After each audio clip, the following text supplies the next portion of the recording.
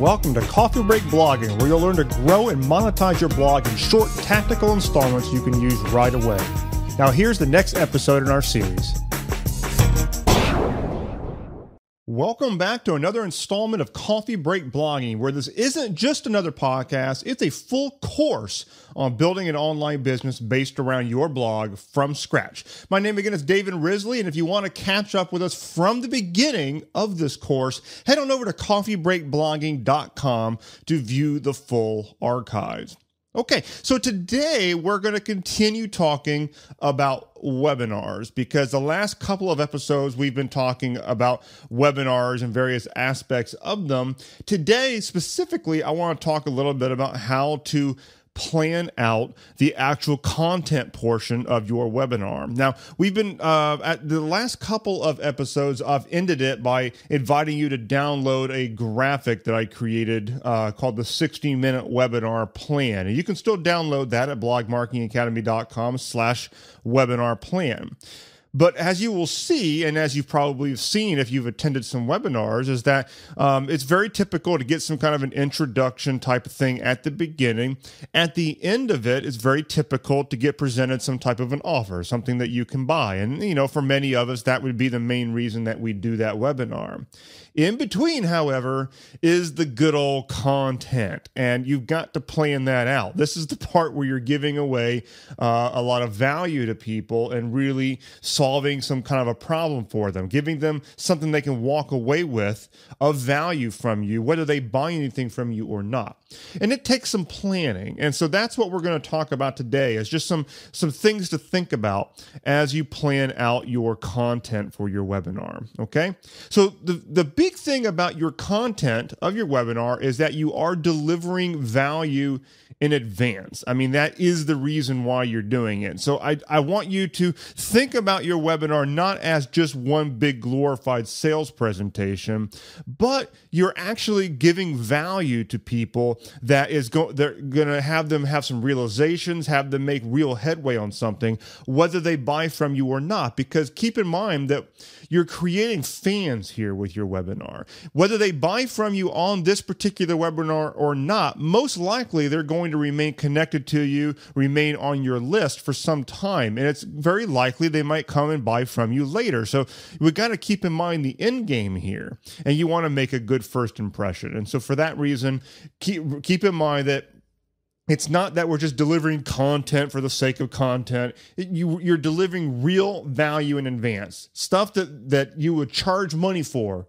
except that you're giving it to them for free. Okay? You want them to walk away from your webinar feeling like they gained something from you and that it was worth their time, regardless of whether they buy anything from you. Okay? That's an important point.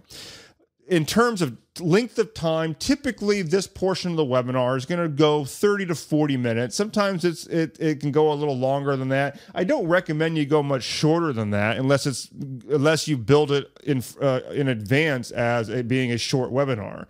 But you know, if your webinar is pretty much some gloss over on some content just for the sake of style, but then you spend most of your time talking about yourself and most of your time pitching to them, then that's not a very good webinar. Okay? So keep in mind, 30 to 40 minutes, I would lean toward more the 40-minute mark. Don't worry too much about the time there, but you want to make sure that you're not gypping anybody. And you want to make this pure content. And I put that in air quotes because it's not a phrase that I like, but a lot of bloggers use it. Pure content. It's not intended to sell anything. Now, there might be some things that you put into the content that are designed to lead them up to the eventual offer. That's actually a very smart thing to do. But that being said, this is stuff that should stand alone as value, whether they buy or not. Okay? You need to deliver on the promise that you make at the beginning. Now, let's talk a little bit about determining your topic. Like, what the hell are you going to do a webinar about? Okay? Well, you want to look at it from the outside in. Realize that people are going to judge the webinar based primarily on the headline. What is the title of that webinar? It's the exact same thing with a blog post. People will look at a blog post from the outside looking in, and they're going to make an instant judgment on whether it's worth checking out. And they're going to make that evaluation based on the headline, maybe the feature image, maybe an excerpt. What is your webinar going to look like from the outside? Look at it from the perspective of an actual headline. And to that end, hopefully you know your market well enough to know what kinds of things get a rise out of people. What are people most wanting to know? What would be their ideal, headline? One great idea that you can do is go over to BuzzSumo at buzzsumo.com, B-U-Z-Z sumo.com, and search your primary keyword or a particular topic that you're thinking about doing a webinar about, and see what the most shared content out there is and what those headlines are. Because the fact that those things were getting a good, solid reaction on social media means that those headlines were attractive. Okay. And that can give you some really good ideas about what you can present your webinar on. You can also look at popular blog posts that you have on your own blog. If you look at your analytics and you see that one particular blog post is just doing really, really well, that's a good indicator that that's a topic that gets a rise out of your market. You can look at, if you've got a long history with email marketing with your audience, what emails have been getting good open rates, what subject lines are working. You look at the evidence that is out there and determine what good headlines are working. Now, the other thing is that you need to look at where you intend to take your webinar attendee. In other words, what do you intend to offer them at the end? Let's keep in mind that even though we're delivering valuable content, we as marketers are ultimately looking to take them into something that they can buy, okay?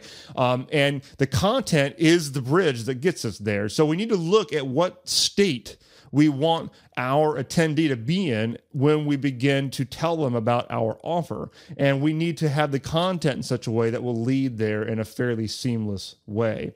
What would allow them to make some concrete headway on the transformation that you're looking to deliver? Okay.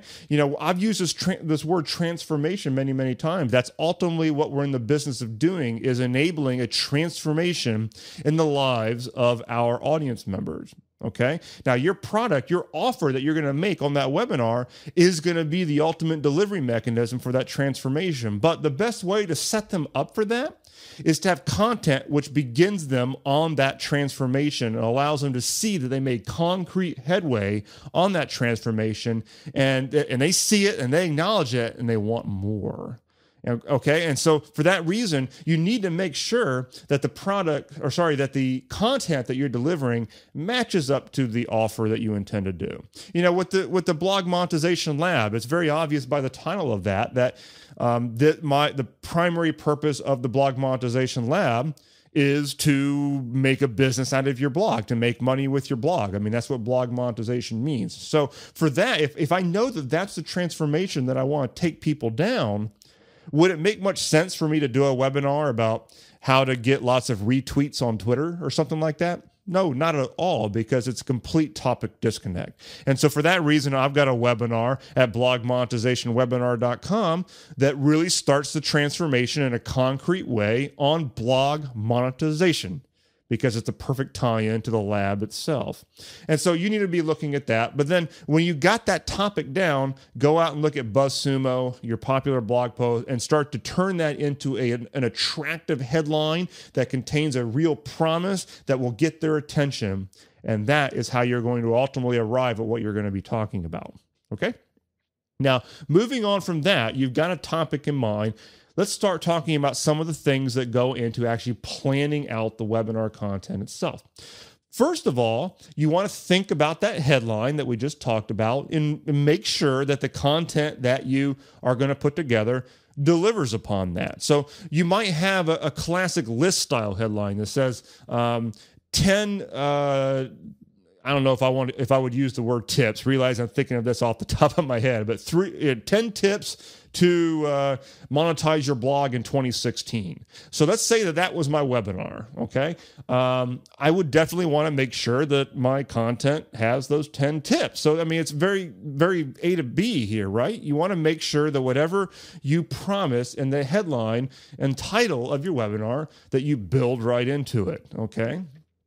Now, the next thing is that you want to keep in mind the mindset that you want them to be in when it comes time to present your offer. We talked a little bit about that already. Now, what mindset do you want that to be? You want them to realize that a solution is possible and that it's real, that they can have it. Now, you also want them to realize that you just provided some of it to them, that you are the one that did it, that you can get those results, that it was clear, that it was understandable. You're the one that provided that. And you also want them to think that, man, if this webinar was this information packed, the paid stuff must be just out of this world awesome. Okay? That's what you want them to be thinking. All right? With that in mind, you want to make sure that the content will get them to that point. Is the stuff that you're going to present, is it clear? Is it understandable? Are you giving the webinar a structure that they can easily follow? Okay? You want to present to them something that's real and concrete, not just a bunch of fluff, not just a bunch of theory that they could surmise themselves with a little bit of common sense. And so for that reason, you want to err on the side of things like an exact process, step 1, step 2, step 3, a blueprint. You want to build in some aha moments, some things that they will realize like, oh, I didn't even think about it that way. These are the things that open up their mind to possibilities, and it's not going to be just the same old road that they're already used to. But you want to make it something concrete, something that is real training, that is not just a bunch of surface level stuff that is kind of common sense, okay? Now, you also want to paint for them the end of the transformation. Now, at that point, you're going to be kind of doing it a little bit throughout, but you're also going to be doing it toward the end. You want to really know what the transformation is that you deliver and what that before and what that after state is. And toward the end of your content area, but also throughout a little bit, you want to really paint for them what the end of that transformation looks like. In my case, I would paint the picture for them of what running their blog would be like when they've got a real business built behind it. I talk about how you don't have to write for your blog as often. You don't have those moments where you're wondering what to do with yourself. These are all things that I can paint a very clear before and after, because I really understand the people that I'm serving. So paint for them the end of that transformation, okay? You want to build in some likability and some trust factors throughout your content, because you've probably heard before the idea that people will buy from people they know, like, and trust. So how can you build that into your webinar?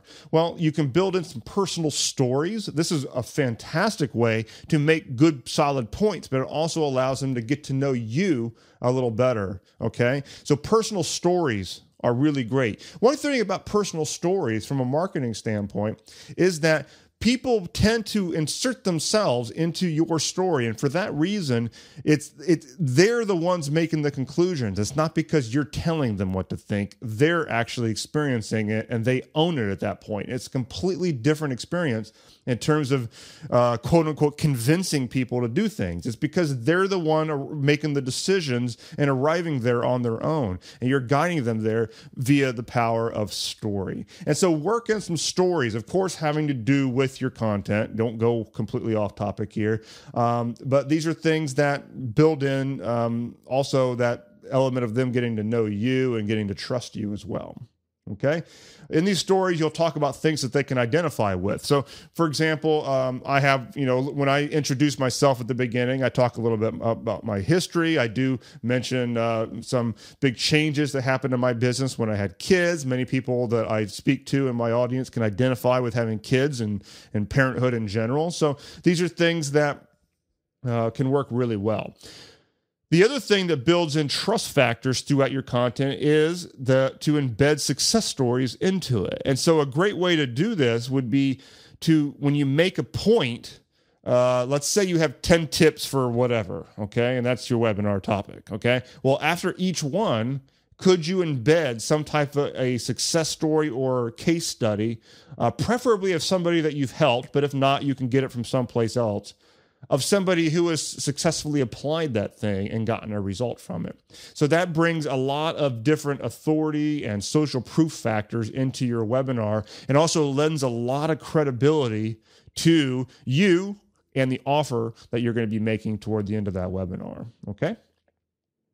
You want to build in some empathy also and make sure that they know that you understand them, perhaps even better than they understand themselves. Not necessarily the entire package, but in relation to the transformation that you deliver. You want to make sure that they understand that you know exactly where they're at, that you can name it. You can probably even name some of the things that are going through their head, and that you really know what you're talking about. So name those things, Now, a lot of this is best at the beginning. You want to make clear which end of the transformation that they're on. A lot of people do this by telling their background story, and that background story very often, sometimes it's probably a lie, but sometimes they're putting out this background story about how they, were living in their car or something. It's all this woe is me kind of stuff and this rags to riches thing. And if you have that and it's legit, go ahead and use it. But if not, don't. You don't want to fib on any of this stuff. But these types of things build in empathy. It allows you to show that you have experienced where your people are at right now, that you understand it, and that there is a way forward and that you figured that out, okay? That's something that you want that to be embedded in it, okay? Lastly, in terms of planning points here, you want to make sure that you've got some type of a structure to the webinar. So you want to have a basic outline to it, that the main points that you plan to cover. You can spell those out at the beginning. Let them know these are the things that we're going to cover. We're going to go through this. We're going to go through this. And name 4 or 5 things. Make it clear throughout the webinar where you're at in that thing, because that allows people to stay engaged and stay toward the end of the webinar. Because if you tell them up front, we're going to be talking about 5 different things, and here's the broad outline. Let's go ahead and get started. Point number 1. Well, by the time they get to point number 2 or point number 3, they probably, especially if you've held their interest, they realize that number 4 and 5 are coming, of course. So that, of course, will help them stay toward the end. So these are things that you can do if you're upfront about your structure. Tell them what's coming up and what the plan is, okay? Now, let's talk a little bit about structure here in terms of planning out this content. At the beginning, especially if it's a cold audience who is not that familiar with you already, you need to introduce yourself to them, okay? And so for that reason, typically you'll tell a little bit about your background story and that type of thing. Now, one important thing about this is that you don't want this to go off topic. You want to keep in mind the transformation that you're enabling for these people and keep your background story relevant to that, okay? I'm a blog guy. I teach blog monetization and online business. Obviously, my personal life has lots of details to it that have nothing to do with that topic. I am not going to introduce them into these webinars or pretty much anywhere at the Blog Marketing Academy because it's got nothing to do with the topic. Okay? And that's the way you need to think about it too. Most of us are multifaceted people, and it isn't as if we only talk about the one thing we're known for on our website. So when you introduce your background story, make it relevant. And as much as you can make that background story mirror the transformation that you want to enable for your audience member, the better, okay? Now, when you're presenting your background story and letting them know more about you, don't get too long-winded about it. I've seen some people, they get into their background story, and it's like a 15 or 20-minute deal. Then they kind of go through a 10 or 15 minutes of little content bullet points, and they go right into offer. And it's like, well, where was the value here? I didn't come here to learn just about you and get sold a bill of goods. Where's the meat? So you don't want to do that. They're not on the webinar to learn about you. They're there because of the promise that you made in your webinar headline. So that's where you want to spend your time. At the beginning, if you're going to be introducing yourself, just keep it fairly short and sweet. Okay? That's the way you want to think about it. All right. You can also ask people to minimize their distraction. This is something that I like to do toward the beginning of my webinars. I ask them to honor their original intention for being on my webinar. I thank them for being on the webinar, and I say, you came here for a reason. You were here to accomplish X, Y, and Z. And I want you to honor your commitment to do that, and honor your original intention, and do that by closing down Facebook, closing down email, and really give yourself that time to deliver to yourself the thing that you originally came here to this webinar for. Okay, it's something along that line. But by giving them that incentive to close down those typical distractions, because most people who are attending webinars, a lot of times they put the webinar off in the background and they're surfing Facebook, or they're playing with their email, or whatever. And you don't really want them to do that. They're not really going to get the full value out of your presentation if they're not paying any attention. You can't enable the transformation for anybody if they're not engaged. And so for that reason, you want to tell them right toward the beginning to shut all that crap down. Okay? Another thing that I like to do is tell them what they're going to learn. It kind of goes back to my original point about having an outline or a structure and kind of letting your audience know what it's going to be. Well, that goes very nicely into telling them what they're going to learn. What are the promises that you make for that webinar? You can and phrase them in such a way where they're kind of teasers for what's coming up in the webinar, because that will help keep them engaged toward the end of the webinar. Okay. Another thing in terms of slides, because we're all going to be using slides, there's a lot of information out there. You could go about different styles and philosophies or whatever on how to make good slides. The thing that I'll just say is that you want to lean toward having more slides rather than less.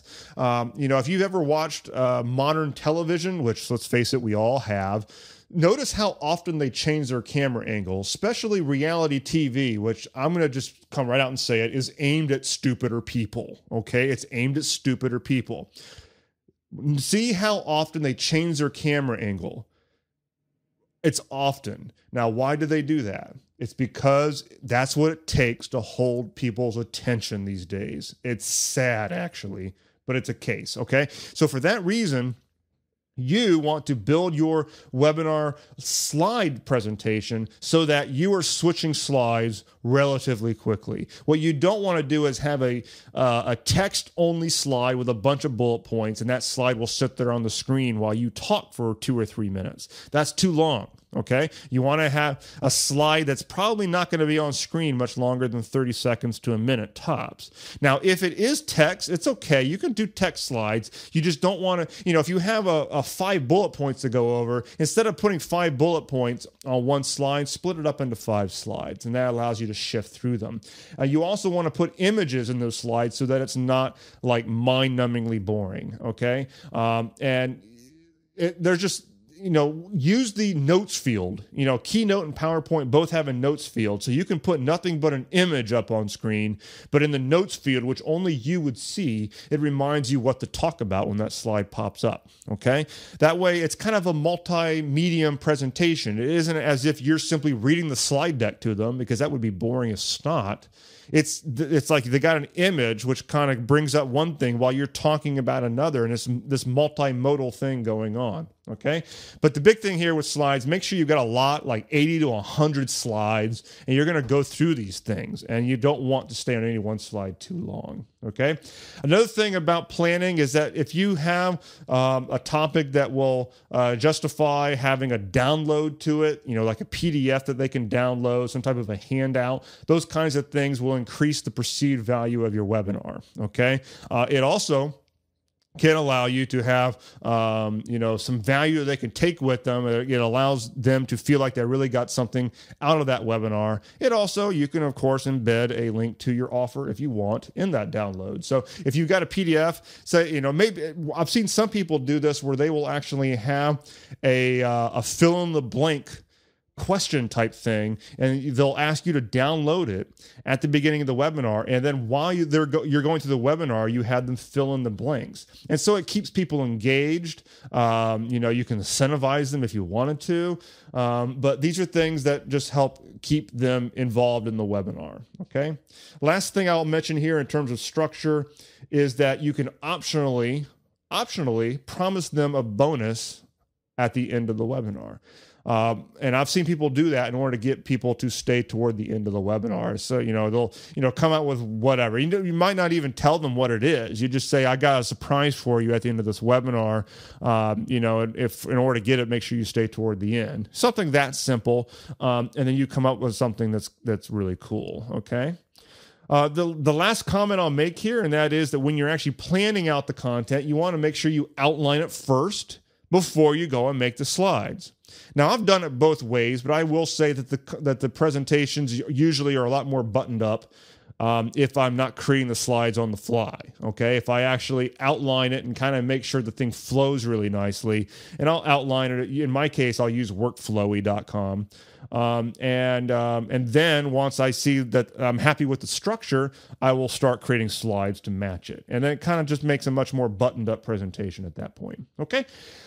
All right, so hopefully among all that speaking I just did for the last 25 minutes, you got some good advice on how to help put together the content portion of your webinar. Now, I'm not here today to talk about making an offer or any of that, although we will get into that, okay? I'm going to leave you today, once again, with the invitation to download that 60-minute webinar plan document. And you can grab that at blogmarketingacademy.com/webinar plan, which again will provide a rough 60-minute outline on the structure of your webinar, including intro, content, and the offer itself. And there's some notes in there on how to present stuff, okay?